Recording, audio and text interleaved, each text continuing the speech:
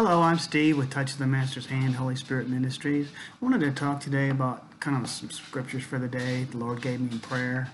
2 Corinthians 2:17, and then He gave me 3:18, 4:18, 5:18, and 6:18. So it's like, okay, so can I just read them and then let you guys, interpret them how you want to interpret them? So, for we are not as so many, peddling the word of God, but as of sincerity, but as from God, we speak in the sight of God in Christ. 3:18.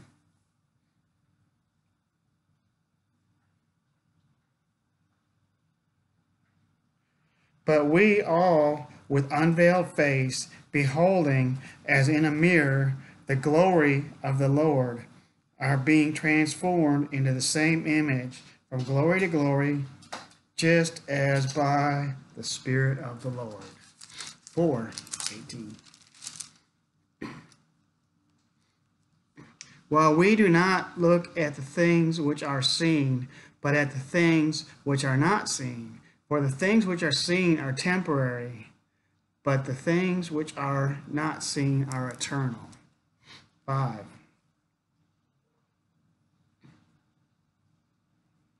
5:18. Now that all the things are of God, who reconciled us to himself through Jesus Christ and has given us the ministry of reconciliation. And then 6:18.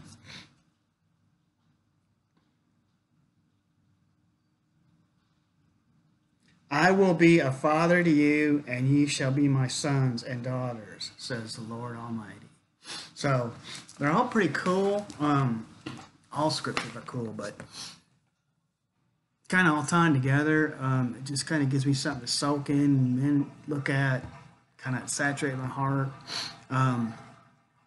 The other day, usually what I do in the morning time is I pray first, and then I find my word, my Bible, and I sit down at the kitchen table generally because that's just kind of where I like to sit, where I'm sitting now.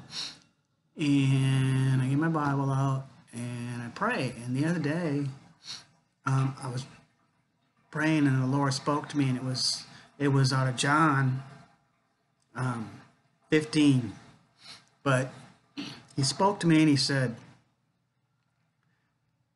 as I was praying, He said, pray just like you do before your meals, because I'm the bread of life. This word is the bread of life.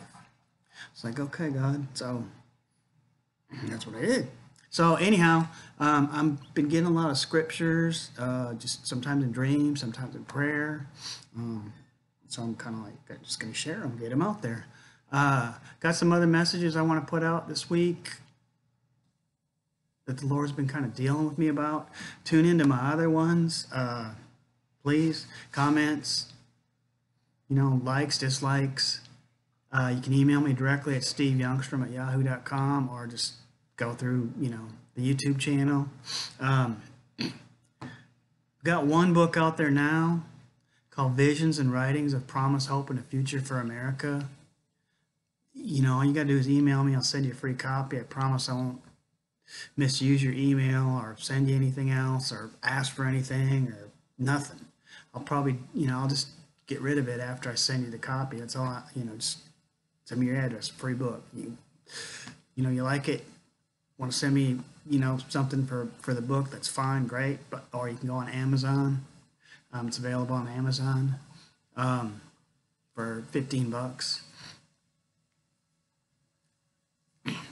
So, but there's another one that's coming out in February, so you can send me your email for that too if you want. Same email, I'll send you a copy. For a while, I'm just going to kind of pump them out there for free until the Lord tells me differently. And that one is Jesus Christ in You, the Hope of Glory, and how we're His glory, and we have a story. And a lot of the saints and the people of God are feeling like they don't have a voice, but we're His voice. Read Psalms 29. I got that one in prayer too, and it's about the voice of the Lord. But he said we're his voice. We have a story, and God wants us to get it out there. So whether you're the doorkeeper at the church or the senior pastor, read Matthew 20.